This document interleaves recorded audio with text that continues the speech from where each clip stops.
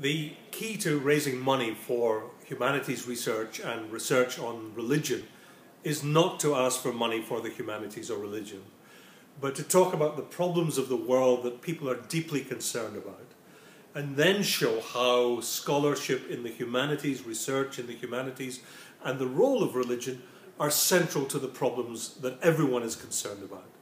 So we're thinking in our centre about nature and natural life on this planet and potentially on other planets. And we're thinking about what does this mean for human beings that we live on planetary systems with nature. But that raises deep questions for religion and for the humanities.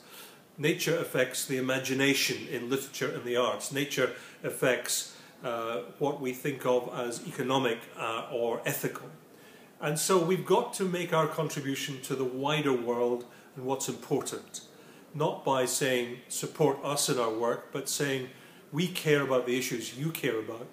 And in the humanities and in the study of religion, we can bring some insights, some ways of thinking, some research tools that will help everybody's, in the scientific community, in the commercial community, in the political world of citizens and governments, to think about these questions in more responsible, more informed, and above all, in wiser ways for the future of the world.